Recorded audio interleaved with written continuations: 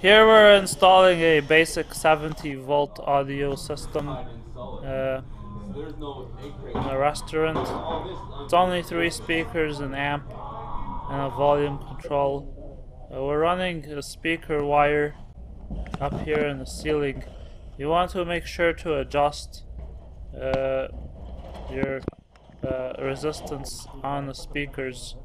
And these speakers are flush mount. They mount flush with the ceiling tile. We've got a T-bar bracket. They've also got additional tether cable. So they're This down is like that, right? in case they break. This is the lid or the grating that goes on top of the speaker when they're done. So speaker wire goes from your amp to your volume control, and then from your volume control to your speaker. In this case, I've daisy chained the speakers, and you want to strip your cable. You want to strip the outer jacket. So it's not like Cat 5 or Cat 6. You do want to strip the inner jackets as well. And then you want to connect your speaker cable to the terminal block.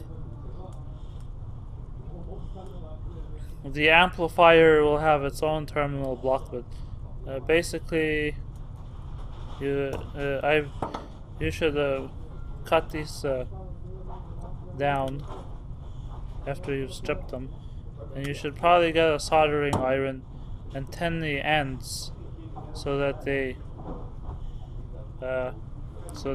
fit well and for a better connection. So you just tighten them down.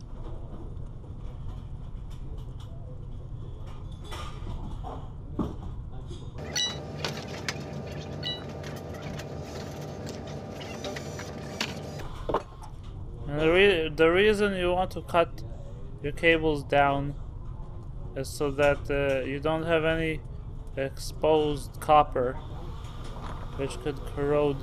Could also touch another pair and short out your system, which means you get no audio, or worse. So once you have tightened the wires down, this wire is coming from the amp, and then you want to do the same thing with the wire that's going back to the speakers.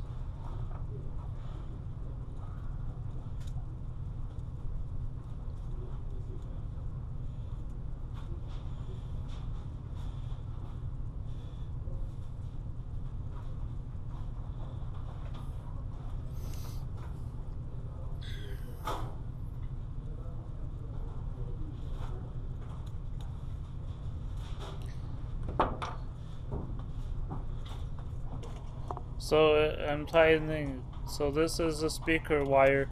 This is going from the volume control into the back of the amplifier, and you can see we've shoved this into a conduit. So the speaker wire also goes into a conduit. They've cut the hole in the drywall, but it's not very tight. I mean, it's pretty tight, and the volume control won't fit. So they're not using a normal drywall, or some of you call it sheetrock. This is a restaurant, so the drywall is some of this grease resistant, fire resistant stuff. So you want to be careful. These volume controls, they've got screw holes, so they fit inside a standard junction box.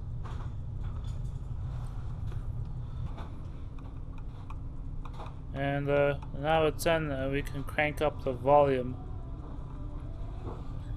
The music player gets its audio from the internet, so the restaurant's head office can customize the playlist based on the holidays or whatever they think sells more food.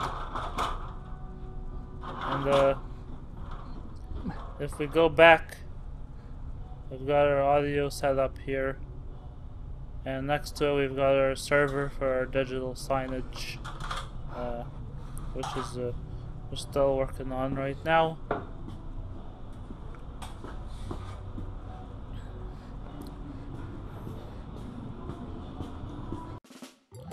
Anyway, I have to mute part of this video because it's playing pretty awesome music and YouTube will say, well, you can't use their music. So, what can I say about that? But you can see the speakers are in, and they're flush mounted with the ceiling tile. These aren't very heavy speakers, but tethering them is important in case the ceiling tile cracks.